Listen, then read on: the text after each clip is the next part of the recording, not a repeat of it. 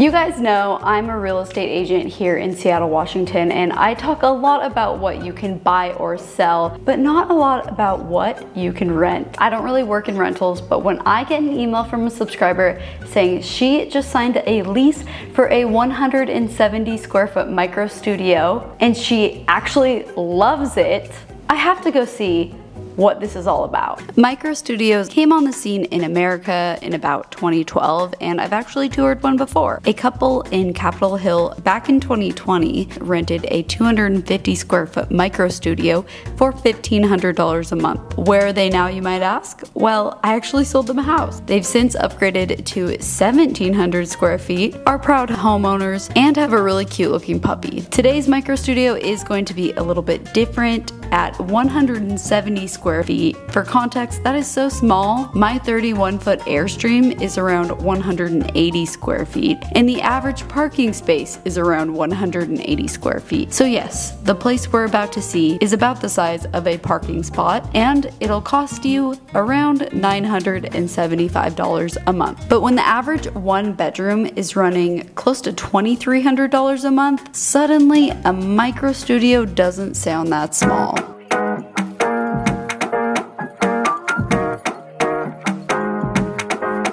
I just got here and I will say it was hard finding parking, which makes sense. So many units in a small space creates density, and so that is something where with these sorts of things you probably can expect to not have a parking spot. So we're about to meet Margarita and check out her spot. I'm really excited to see it. Hey, are you Margarita? Yeah. Nice to meet you. I got you some flowers. Hi, I'm Margarita. I'm 22 years old. I work in tech and I live in a 173 square foot apartment in Seattle. So here we go. I can show you what it looks like. Okay. Yeah, this is basically it. I have a full kitchen, which is really, really nice. In-unit, washer, dryer. So everything's right there. This is the entire closet space. Oh my gosh. I literally got these at this Japanese dollar store. Each one is like Daiso? Daiso. They're like $4 each. Put all my clothes, everything I like wear every day is here, and then less often up there.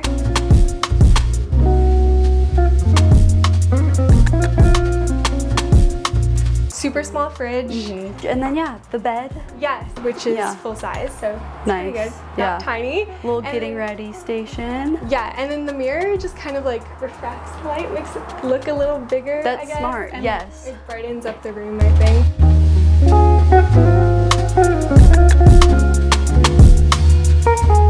But yeah, just my workstation. I work from home, and then I have a full bathroom, super basic shower. I mean, the bathroom in relation to like a small place, like the bathroom feels like a very normal sized bathroom. Yeah, right? It's pretty normal. It just has everything you need. Yeah. I feel like there's not a lot of spaces that you're not utilizing. Like I'm in every single part of this apartment every single day. There's not really extra left over. The community also features a small lounge area, a rooftop deck, and a gym with really nice views of the city. All in all, it's in a great location as well. So how long have you been living in this apartment?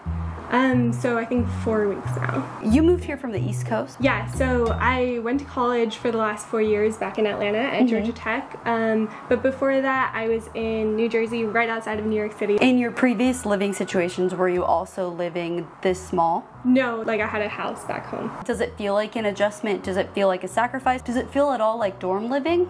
Okay, so the thing with dorm living is you're like with a bunch of other people. The awesome thing about this space is it's all yours, so it's not like you're with roommates. It is nice because the building has a lot of like shared facilities. Like we have a nice rooftop, like pool, things like that. So maybe in that way. But you guys have a pool? Like a pool table. Yeah. I was like, what? A pool? Why'd you decide to live so small? So a lot of reasons. Probably the first one being cost. So even though I make a pretty decent salary, a lot of it would have just disappeared towards rent, especially with rent prices going way up. And you don't end up actually, like when you're living in larger spaces, utilizing a lot of the space. I don't actually need that much stuff or own that much stuff. I just came with one suitcase. I actually love that. I won't allow myself to buy new clothes if my closet's full. Yeah, exactly. Yeah. So your space kind of sets up your lifestyle. Did you consider like a larger space, like a 1-bedroom, and what were those prices like? Yeah, so I was like looking for so long. I was looking at 1-bedrooms, I was looking at studios, I was considering roommates, housing situations, so I've looked at like the full array of options. So I would say the minimum for a lot of them was around $2,000 for a 1-bedroom. For studios, maybe it could be like $1,500 and then above, but those were a little bit harder to find and you were making a lot of sacrifices. I don't know if they're sacrifices, but maybe it would be like an older building or not as safe of a neighborhood. So with this you kind of get, it's new, everything works really well, everything you need, it's a really safe neighborhood. The space is just small. You work at Microsoft, you know, you're going to Redmond, that's far, but you're able to get there. Yeah, so we're really lucky because Microsoft has connectors literally every single morning and in the afternoon, so I could get into Redmond in like 25 minutes. The connector has Wi-Fi. It's really nice, honestly. Oh, that is nice. You could work on You gotta sneak me on that sometime. Or is it like only Microsoft employees? You could bring a guest in, basically. Oh, for real? Wait, can you bring a guest on the campus? Yeah, I can show you around campus if you need it. You guys, okay, thumbs up this video for a Microsoft little campus tour, if that's allowed. I don't know. You seem really smart with your money. Like, I love your habits. Thank you. How much of your salary goes towards your housing? So I spend basically, I think, less than 10% towards housing, which is really nice. It allows me to focus more on like experiences or times with friends. Was this the cheapest place in Seattle that you could find? So I found maybe one option that was cheaper. It was like $700, but you would share the bathroom, which I really didn't want to do. Like at this point, I'm working a full-time job. Like I kind of wanted my own thing. Your values really align with mine too. I don't think I've ever lived in a space like I used to rent my rooms out in my townhouse because I'm like, I don't need that much space. So I love that sort of thing. But at some point in life, you start to need more space. How long do you picture yourself living here? I mean, I could see myself living here for a while. I think obviously when I have like a family or something like that is when I would definitely need more space, but I'm 22, so I'm taking it kind of easy and seeing things how they go, but I can see myself living here for a while for sure. So what do you think? Would you live in a 170 square foot micro studio?